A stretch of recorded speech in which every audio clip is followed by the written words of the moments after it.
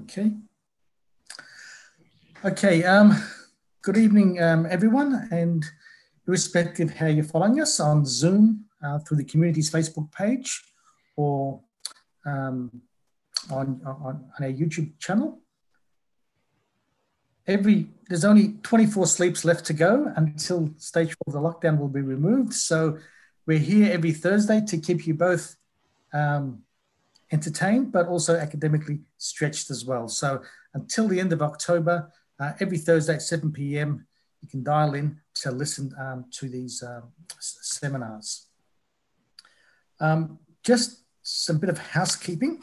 For those who are following this seminar through Zoom and have registered, you'll be able to communicate with me through the chat function.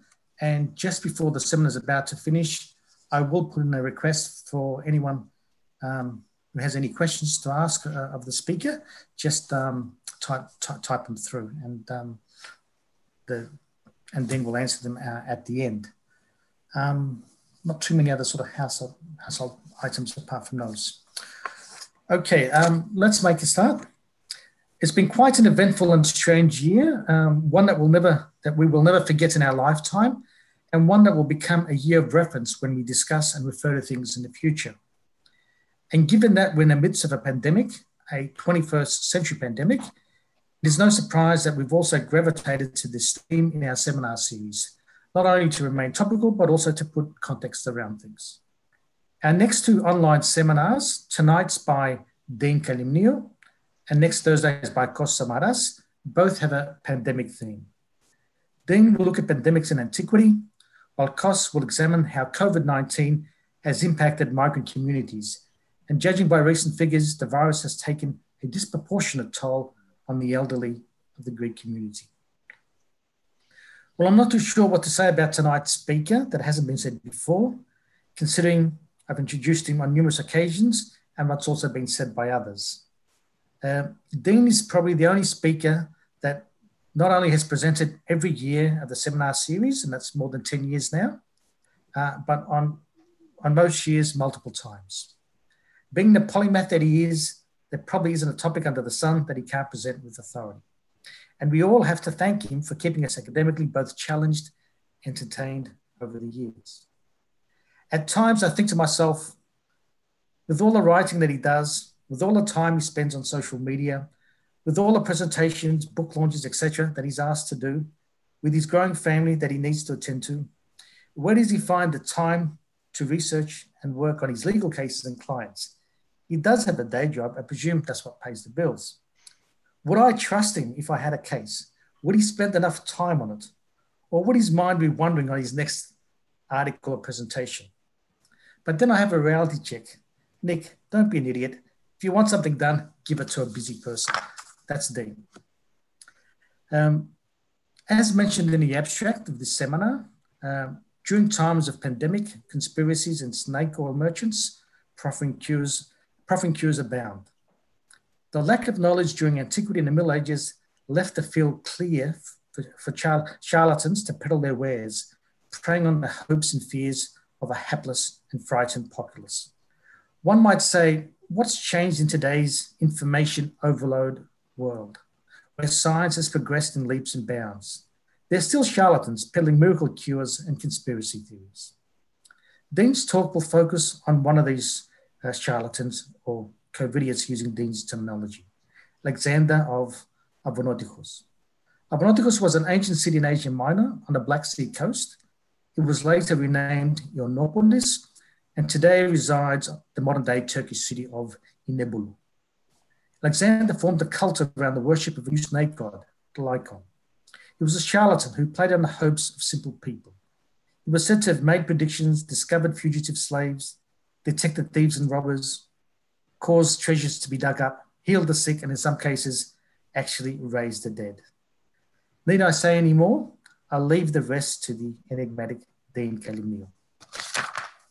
Costa, can you switch over to Dean, please? Thanks, Nico, for that fantastic introduction. I'd like to reassure my legal clients that I actually do spend time on their cases. That might assist them because I can see them now departing in droves.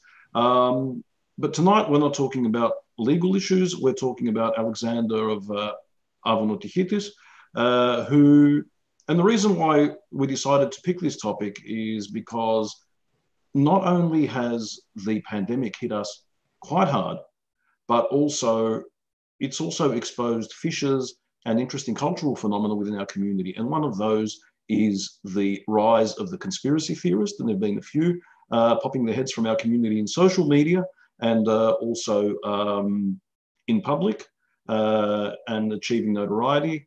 And the argument is that this is a phenomenon which is not new. It's an old phenomenon. It's a phenomenon that we can find in antiquity. And tonight, the journey that we'll take will hopefully underline a few points about the fact that the way that we deal with crises and the way that we deal with pandemics, which always come around once in a while, as we can see through history, is often the same, which then leads one to ask questions about our understanding of social evolution and our aspirations in that regard. So let's see if we can do some sharing of screens. Hopefully that works. And yeah, we did mention that Nick mentioned the term COVIDIOTS, Govilithi, people who possibly act in a silly way when there are pandemics.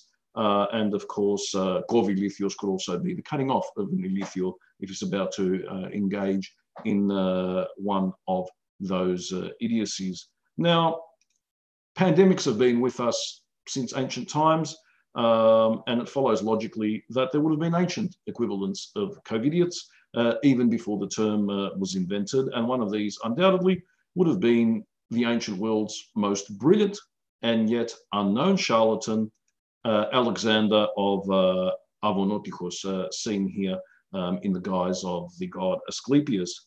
Now, I want to say a few things about how we know about this guy, because he really exists outside of the common Greek historical discourse, which is a shame. And we learn about him mostly through the writings of an ancient writer, Lucian of Samosata. And we need to say something about him because he deserves, I think, a lecture in his own right. He was an ethnic Assyrian who wrote in Greek. He was a satirist, rhetorician, who's best known for characteristic tongue-in-cheek style that he had, and he frequently ridiculed the superstition of his age, religious practices, and the belief in the paranormal. His native language was Syriac, a dialect of Aramaic, but all of his extant works were written in ancient Greek during the Second Sophistic period. He was probably a traveling lecturer and visited universities throughout the Roman Empire. And after acquiring fame and wealth through his teaching, he settled down in Athens for a decade, where he wrote most of his works. And we believe that in his 50s, he picked up a highly paid government job as an official in Egypt, after which point he disappears from the historic record, probably because he had made enough money to retire and not draw further attention to himself. His works were extremely popular in antiquity, and more of 80 writings have been attributed him to the present day, which is a lot more than other more famous classical writers. His most famous work is The True Story, which is a tongue-in-cheek satire about authors who tell incredible tales, and we believe that it is probably the earliest work of science fiction. He talks about interstellar battles, battles between the stars. It is really the first Star Wars. Move over George Lucas. Lucian of Samosata is the man who invented the genre. And his dialogue, Lover of Lies, makes fun of people who believe in the supernatural and contains the oldest known version of The Sorcerer's Apprentice, which was made famous by the Disney cartoon, of course. He loved to pick on people. He loved to, as we say in Australia, take the piss of public figures such as the cynic philosopher Peregrinus Proteus. And his pet hate was the man we're going to discuss tonight, Alexander of Abounoteichos, and he wrote a treatise called Alexander the False Prophet, which is why we know about this man, primarily through Lucian, as we've said. Now, Alexander, as Nikos in his introduction explained, was a native of a city called Abounoteichos, the wall of Avonos, in Paphlagonia on the Black Sea. I think Paphlagonia is absolutely the best name for any place. If I could choose to come from anywhere, it would be Paphlagonia. I'd love to be a Paphlagonian, even though in history, everyone who comes from Paphlagonia gets a bad rap, whether they come from ancient Paphlagonia or Byzantine Paphlagonia. The Byzantine Paphlagonians were horrible people, take it from me. And that's probably why this man, Alexander, eventually was able to successfully petition the Roman emperor, as we shall see, to change the name of his city to Ioannoupolis, from which the Inebolu comes. And you'll see the X up there, X marks the spot. That's the area that we're talking about, just before Pondos. So to the left of Pondos is that area where he comes from.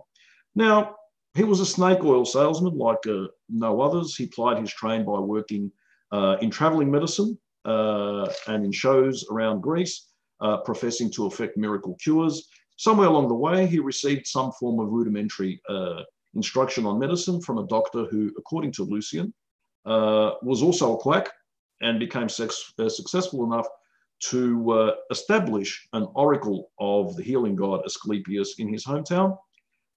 In about 150 AD, we're talking Roman times, where he became renowned for his skills in healing the sick, but also prophesying the future, much like a modern televangelist, we would say, but of course, without the private jet. Now, between approximately 160 to 190 AD, we know from records that a great plague swept through the Roman Empire. Now, according to the Australian sinologist and historian Raf de Crispini, who's researched notices of plague in the Chinese records, which are extensive and are very long and continue from that period until today, this may have originated in the Eastern Han Empire, so again from China, and slowly swept westwards. And it's held by many that the outbreak of the Antonine Plague in 166 coincides with the Roman embassy of Da Qin, which is a Chinese word for the Roman Empire, landing in Jiaozhi in northern Vietnam and visiting the Chinese court of the Emperor Huan, claiming to represent An Dun, which is a transliteration of Marcus Aurelius Antoninus, or possibly his predecessor Antoninus Pius. So there is attestation of this plague and of a Roman embassy preceding it in the Chinese records. It was a slow and inexorably devastating process, which was described by the Greek physician and writer Galen, which is why it's also known as the Plague of Galen. Galen was summoned by the emperors. There were two emperors at the time, Marcus Aurelius and Lucius Verus. He was present at the outbreak among troops stationed at Aquileia in the winter of 168 to 169.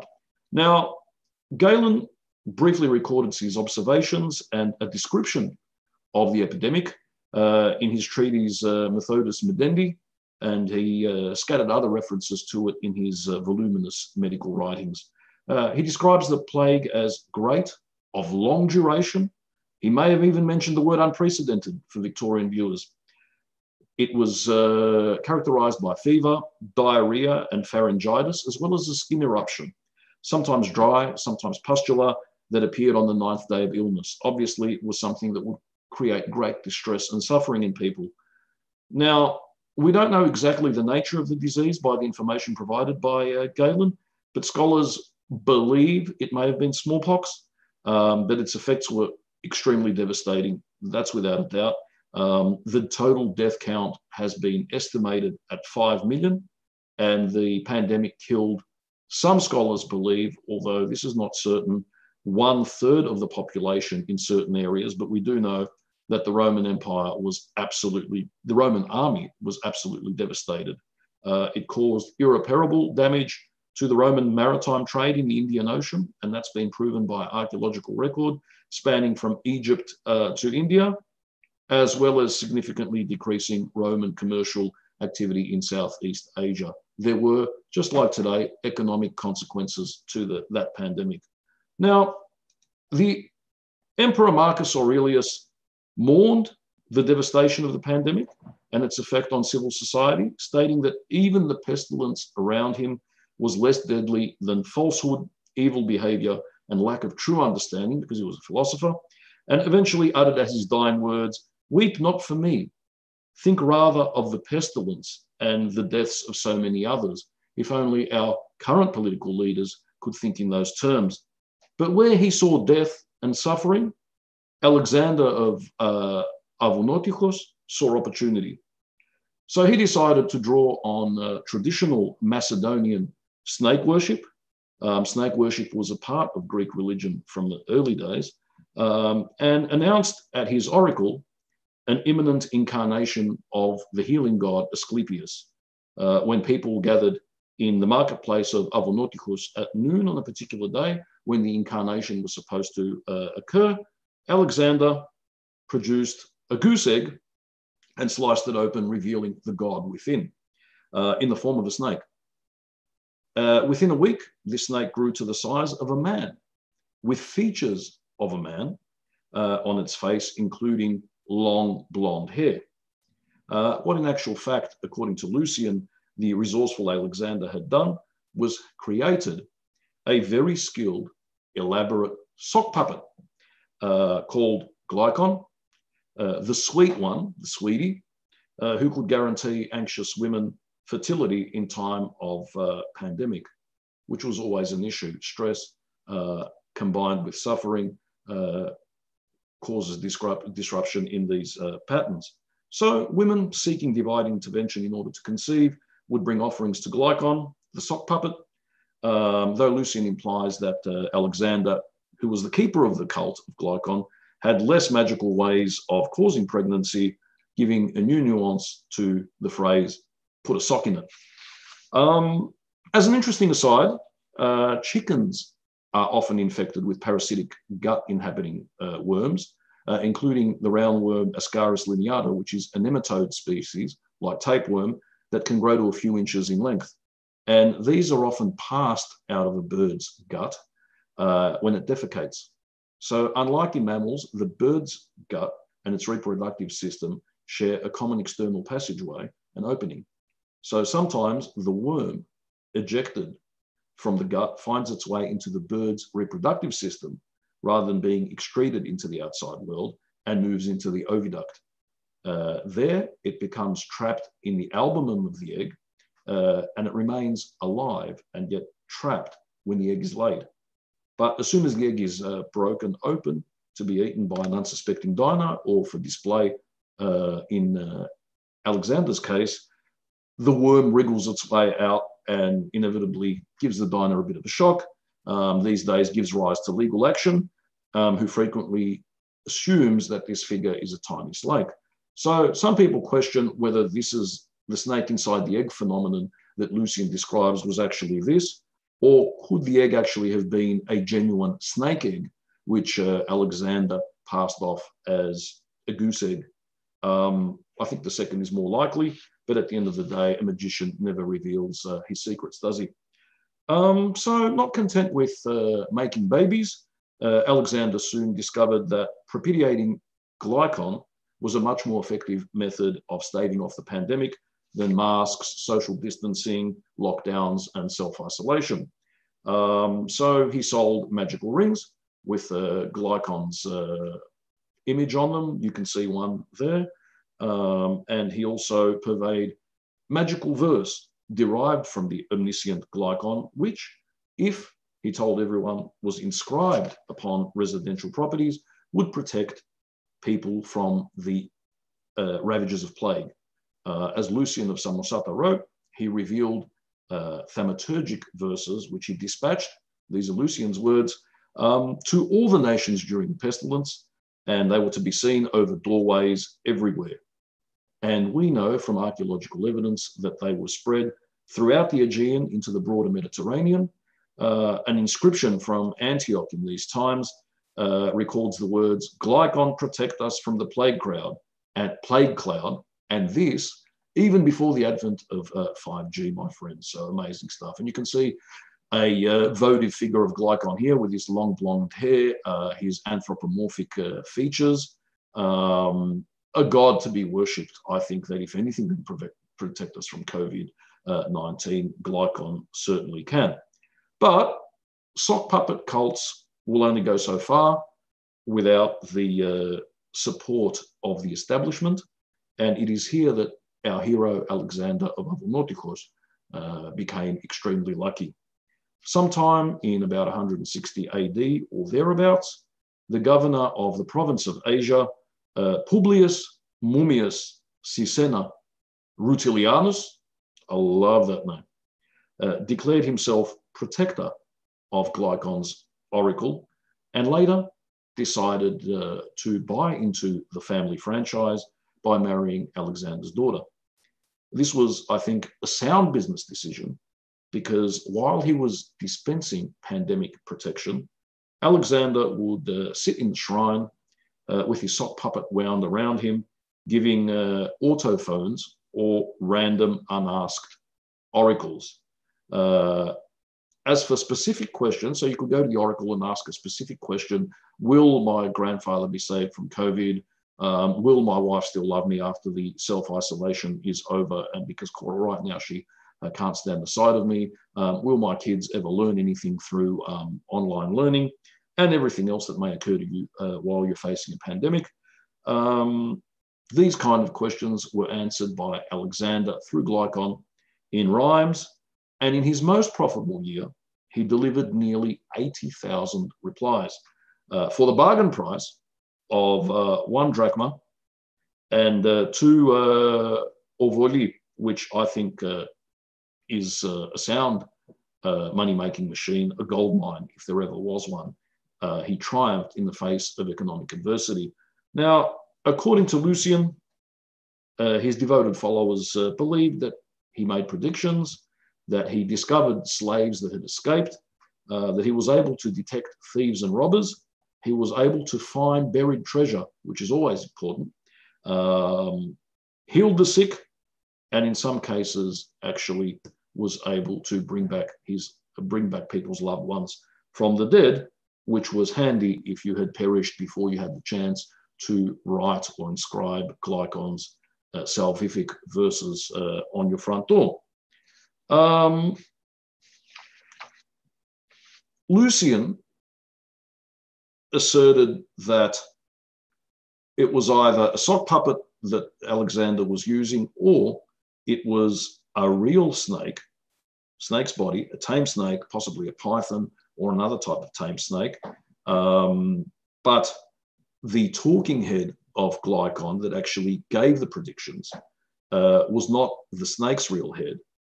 He claimed that that was hidden under his armpit, but was instead an artificial construction made from linen and skillfully manipulated by Alexander using a lengthy internal tube composed of conjoined bird windpipes that led out from the false head into a hidden chamber where an assistant spoke words into the tube, thus making it seem as if Glykon was speaking.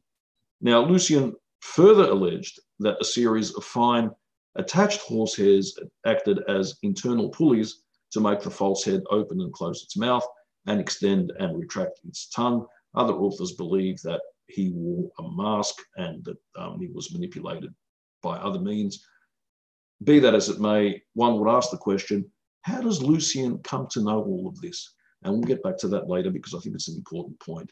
How much did Lucian know and why? How much was speculation? How much was it sour grapes for someone making more money than him? And then he goes off and reveals the magician's secrets, just like so many people did to the poor Uri Geller.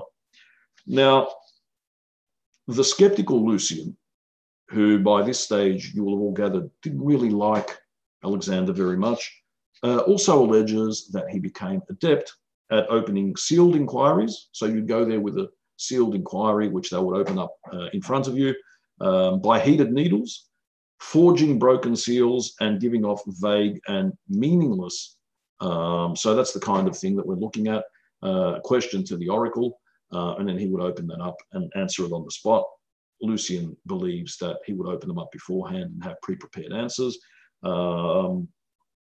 If the inquiries were of a particular sensitive nature, he'd be able to blackmail the inquirer and predict, and as a result, gain more money that way. And it is interesting to note that according to Lucian, always, his investigations into Alexander's practices led to attempts on Lucian's life, purely as a means of asserting copyright and trademark rights, of course.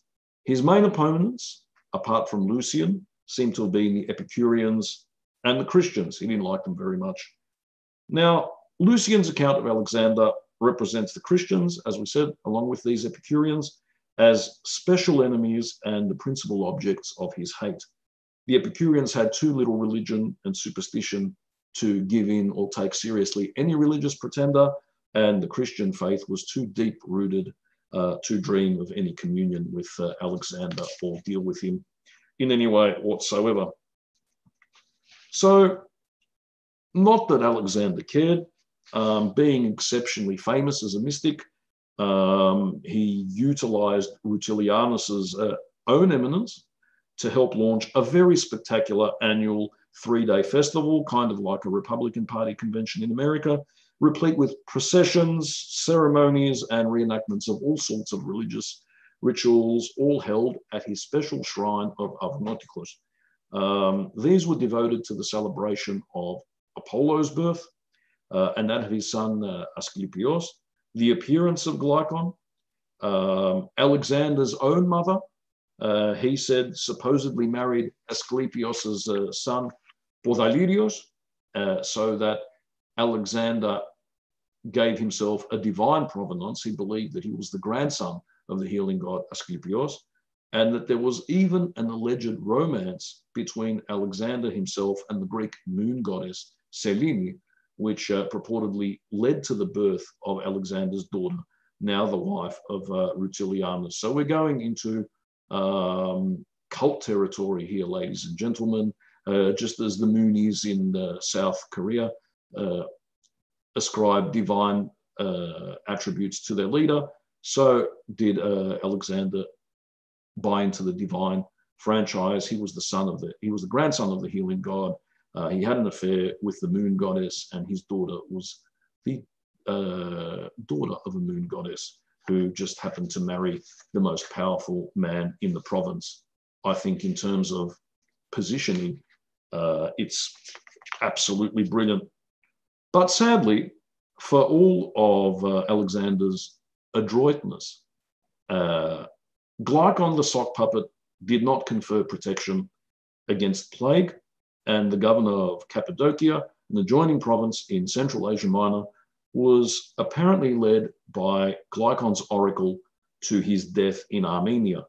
And of course, this was in the age before disclaimers and negligence, so he got off scot-free. Now, the Emperor Marcus Aurelius, who wrote in his various meditations about the necessity of keeping a level head and keeping yourself free from superstition, he was very big on that, but he was also sucked into this cult. An oracle was sent by his request by Alexander to the Roman army on the Danube during the war with the Marcomanni, who were a Germanic tribe, directing that victory would follow on the throwing of 2 lions alive into a river.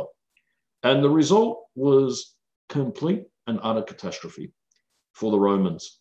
And the unflappable Alexander avoided loss of credibility by spinning his ambiguous oracular pronouncements in the opposite direction. He said, I said that victory would occur if you threw the lions into the river. I didn't say who would win. And he actually got out of it scot-free. It's brilliant. Now, because one of the effects of that pandemic was military instability, according to the 5th century Spanish writer Paulus Orosius, many towns and villages in the Italian peninsula and the European provinces lost all of their inhabitants as the disease swept north to the Rhine. And what we see here are columns in Rome, which represent the wars of Marcus Aurelius against the Germans on the Rhine. It also infected Germanic and Gallic peoples outside the empire's borders. There was no quarantine then, but even so, even if there was, they probably would have missed it because there were lax in their hotel quarantine procedures. For years, those northern groups existing without the borders of the Roman Empire had pressed south in search of more lands to sustain their growing populations. Now, with their ranks thinned by this pandemic, the Roman armies were not able to push the tribes back. So there were important consequences, social, cultural, and political consequences, and demographic consequences as a result of this pandemic, which Alexander was purporting to cure through Glykon. From 167 to his death, Marcus Aurelius personally commanded legions on the Danube, trying with only partial success to control the advance of the Germanic peoples across the river. A major offensive against these Marcomanni was postponed to 169 because of a shortage of imperial troops, and Alexander was not able to assist in any way. But neither the defeat on the Danube nor the 5 million estimated pandemic deaths served to diminish devotees' faith in their beloved sock puppet. Even after Alexander died in his 70th year, mysteriously neglecting to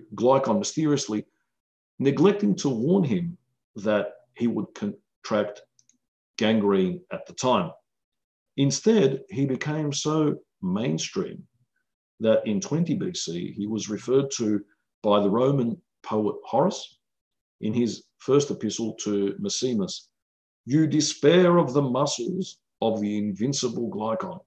So he becomes mainstream. He becomes, if you like, a meme, a public figure, something that everyone is comfortable with and familiar. He's ubiquitous, like a bad video on TikTok, for example. Now, not only was the cult of Glykon not discredited despite its failure to stem the pandemic and Alexander's sharp practices, but worship spread from the Danube to the Euphrates. So we're talking about the whole length and breadth of the Roman Empire, with the Roman Emperor Antoninus Pius even striking coins in honor of the sock puppet. And you can see them here. Pius Antoninus is there. Glykon, with his long hair, is on the other side. He's on the official currency of the Roman Empire. And these coins, by the way, remained in circulation right up until the 3rd century AD. That's a particularly long period of time. Glykon has also appeared in currency. Oh, there's another one where you can see him there. The emperors are there. This coin is written in Greek. You can see Gassard here with the lunate sigma, and Glykon appears there entwined in his own curls and self-contradictions. But he's also appeared in currency in the modern era.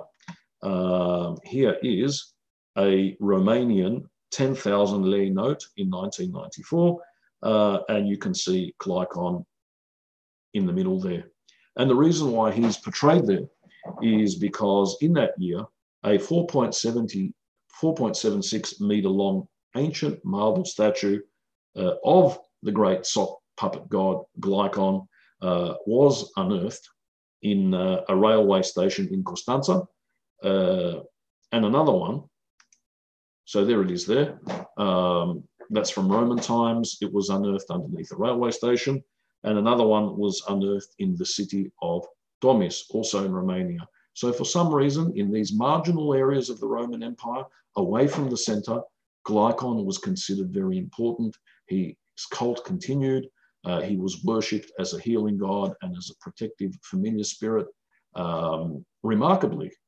And yet, again, we know memory of this god has escaped the modern Greek narrative on the ancient world, and probably for reasons that are obvious.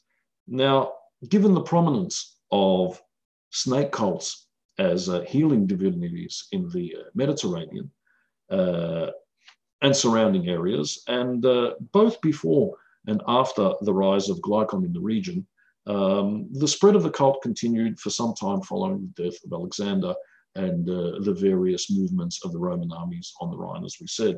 Now, some evidence indicates that the cult survived into the 4th century, so around about the time that Constantine was legalizing Christianity and then making it the official religion of the Roman Empire.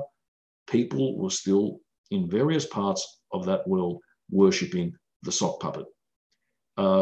He even has modern day adherents, believe it or not.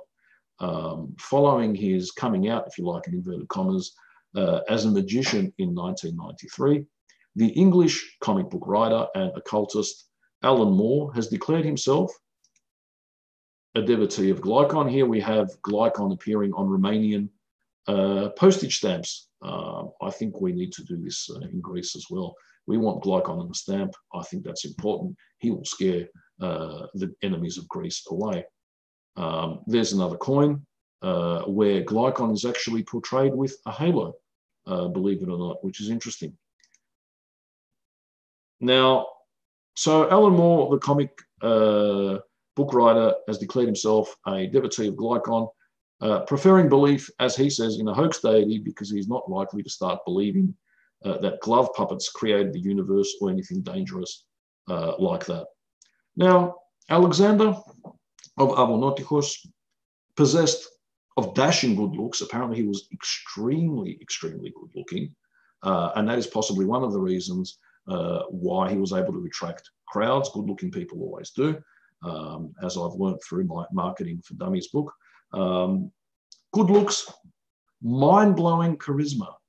Televangelists and other cult leaders eat your heart out. He had all the answers. He was the archetypal cult leader of his day.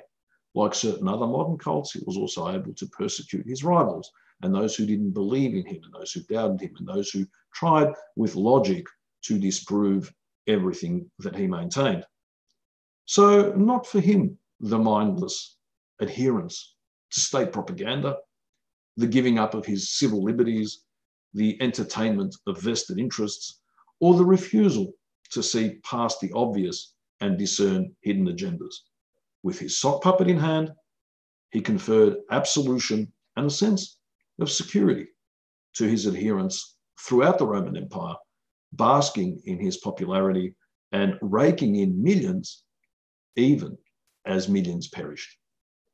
Now, the sociologist Stephen Kent, in a study of the text, compares Lucian's Alexander to the malignant narcissist in modern psychiatric theory, and suggests that the behaviors described by Lucian of Samosata have parallels with several modern cult leaders.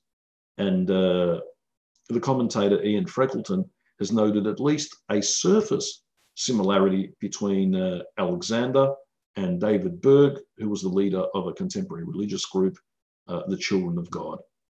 So an interesting insight, psychological insight into a man who certainly was able to influence so many people throughout the empire at a particularly sensitive time and when they're all vulnerable. Now, though his memory barely lingers, his practices and his abilities to capitalize prejudice remain perennial. One would argue a cautionary tale for us all. In the words of Dave Matthews, the world and the universe are far more wonderful if there is no puppet master. And yet, here is a puppet master of brilliance, a man who was able to influence so many people into believing at a time when people desperately wanted to believe that there were answers, that there were cures. And of course, the parallels with today are extremely striking. Alexander, as a historical figure, is a nebulous one. We have the coins of Glykon. We have the magical verses that we found in houses in Antioch. But really, all we have in terms of tactics, understanding, background, history, are the writings of one man, Lucian, a man who was a satirist, a man who was an arch comedian, and a man who wrote books about lies. So the question that I leave you with is, was it all real? I mean, we can't argue that there was no Glykon, but was this man a figment of Lucian's imagination? And even if he wasn't, and there really was an Alexander Abounoteichos, was he the way that Lucian describes him? Or are we, in fact, looking at a marvelous literary invention? Here endeth the lesson.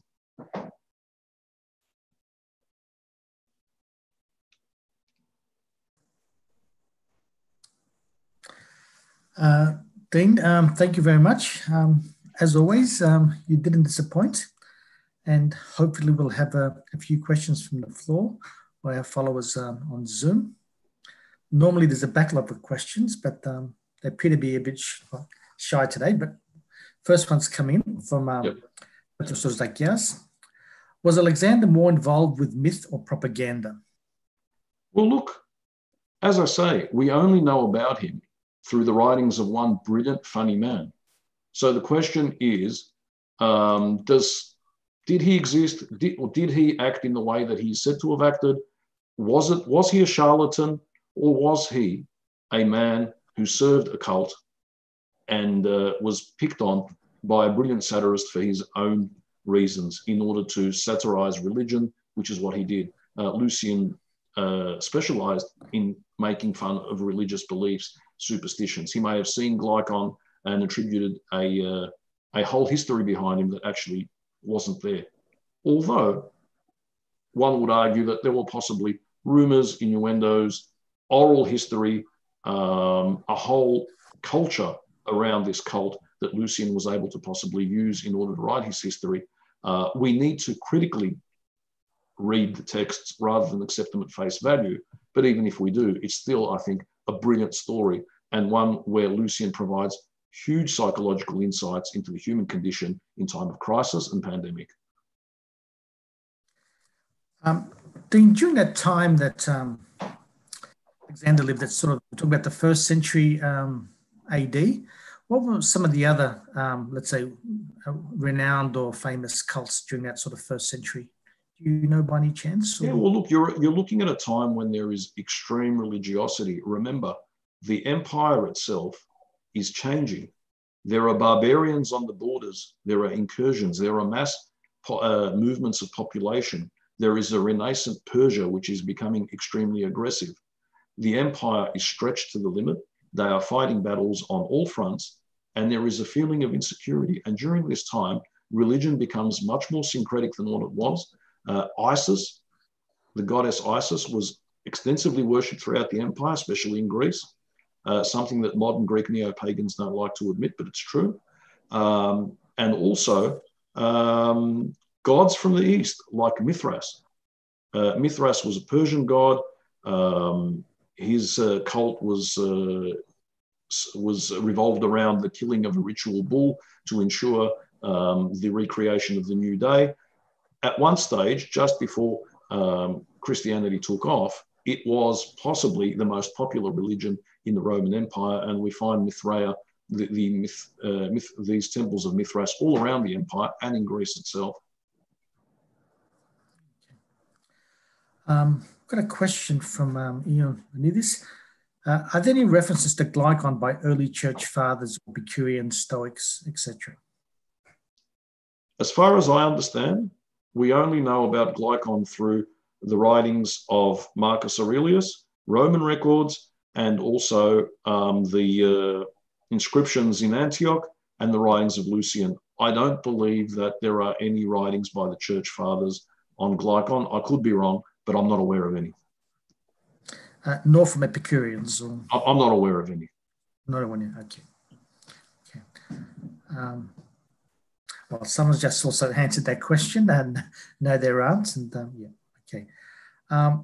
Any more questions from the panelists? We still have a bit of time.